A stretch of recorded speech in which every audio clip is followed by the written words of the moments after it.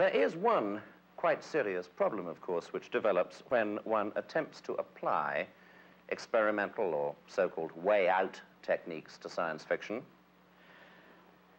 Many people in science fiction are excellent on science and not so good on the literary side.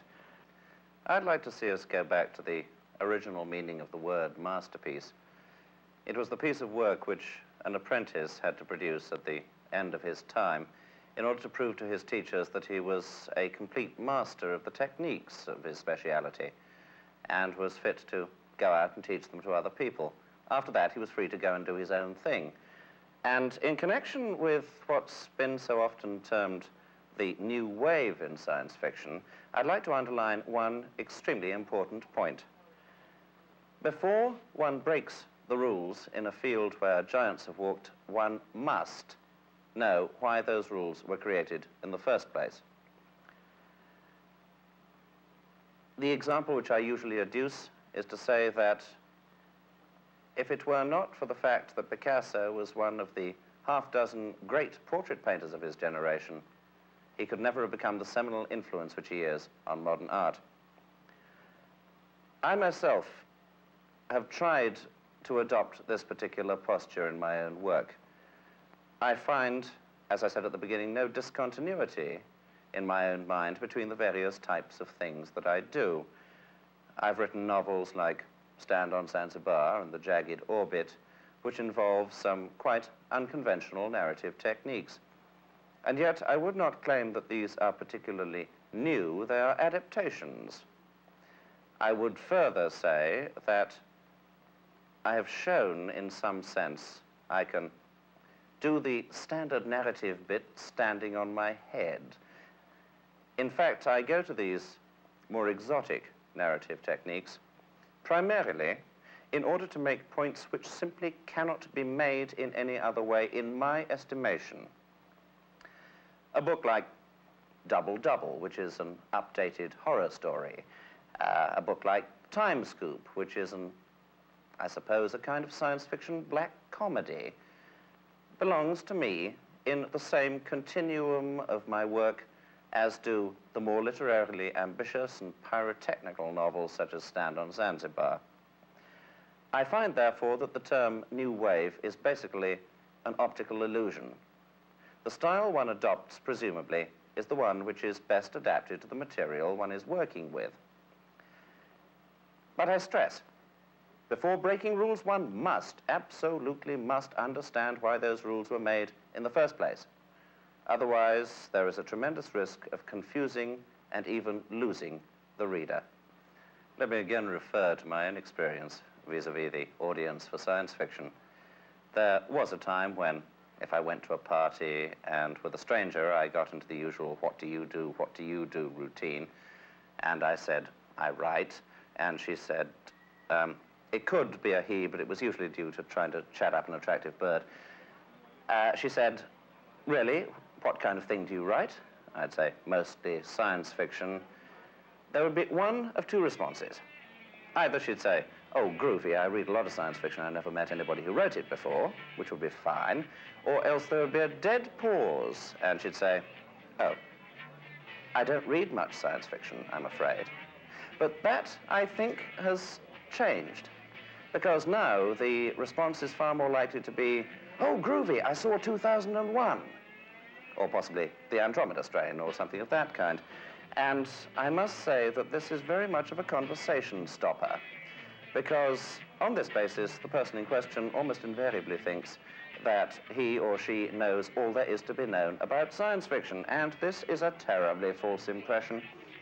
In fact, science fiction is infinitely wider than most people's preconception of it, and it's an integral part of the spectrum of fiction. As I've already said, it makes far better sense to view the continuity of the audience for tales of wonder, Marvel tales, whatever you call them, than it does to try and trace a direct literary genealogy for the writers of the present day. Similarly, living as we do in a world which is likely to change out of recognition while our backs are turned, we should not be surprised to find that visitors from another star system feature prominently in Slaughterhouse-Five by Kurt Vonnegut, we should not be at all surprised to find that what were known as cyborgs a few years ago in the pulp science fiction magazines turn up in novels like John Hersey's The Child Buyer. And equally, we should not in the least be astonished to discover that somebody like Philip K. Dick in The Man in the High Castle has taken the full range of contemporary formal narrative structure and applied it to a world in which history turned out totally different from what it did in real life. If you're not familiar with The Man in the High Castle, I should indicate that it is set in a world where the Axis powers conquered the United States. Well, these rather brief indications, I think, could be summed up by saying that so long as there is an overlap for the audience of various types of fiction, one cannot possibly hope to create a definition of science fiction, pure and simple, which is any more exclusive than the traditional rainstorm. For me, this is a very good thing indeed. I come to science fiction conventions, I travel to many countries, meet science fiction readers who speak diverse languages, who've read my books in Italian or Portuguese or German or Swedish. And one factor remains constant. I get feedback. I would far rather have feedback from people whose horizons are not limited by reading nothing but science fiction. It impresses me a great deal more if the person who has just said, I liked such and such a book of mine, then proceeds to discuss poetry or the novel in general, or a question of history, or a question of politics, than if the person then proceeds to discuss nothing else but the work of my fellow science fiction writers. I'm a great believer in broadening horizons to the maximum possible. And I have learned the hard way that it is literally out of the question for a science fiction writer to imagine anything more extraordinary than what is bound to appear in tomorrow morning's paper. I hope very much that under the impact of the growing interchange between category science fiction and mainstream fiction, the walls of what Dale Mullen called the science fiction ghetto will finally be eroded away for good and all. Because I like to go wherever my imagination takes me. We do, let's face it, live in a world which to our grandparents, even to our parents, would be impossibly fantastic. And yet our present and our past coexist to a degree which has never been possible before in history.